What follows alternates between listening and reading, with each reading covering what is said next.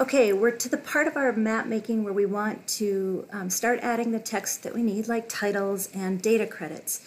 Remember that you always need to provide a citation and give credit for the entity that has provided the data for you to use, unless of course it's your own data. But Esri has provided these base maps for us, and they have dynamic text that gives credit to all the groups that were involved in that. So I'm going to zoom in using the navigation and the shift key. I'll zoom in on the page a little bit and show you. So this might be interfering with what we're trying to show on the map, and it might be competing.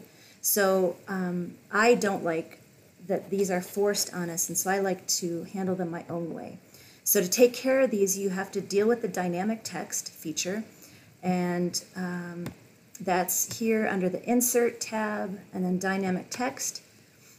And then if you scroll down here, it's about, I don't know, 2/3 of the way down the page is Service Layer Credits. Click on that, and then you have to draw a space for them. And it doesn't really matter what you do. Sometimes it blows the text up like this. It doesn't always do that, but if you right-click and go into the Properties, Text Symbol, we can change that to something a little bit more reasonable. I also like to make the text not black on white, but maybe gray on white, just to reduce the contrast a little bit. I don't like that data credits compete with things like the legend or the title. So that's much more manageable. You can also just insert your own text and type in your own data credits, but of course we are not going to accept that huge size.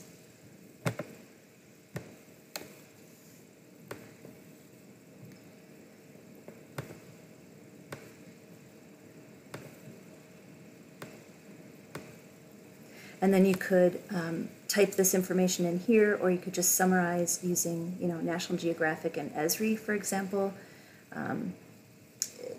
You need to decide what you want to include for your data credits, but that would be the professional way to handle that so that it doesn't compete with the data and information on your maps.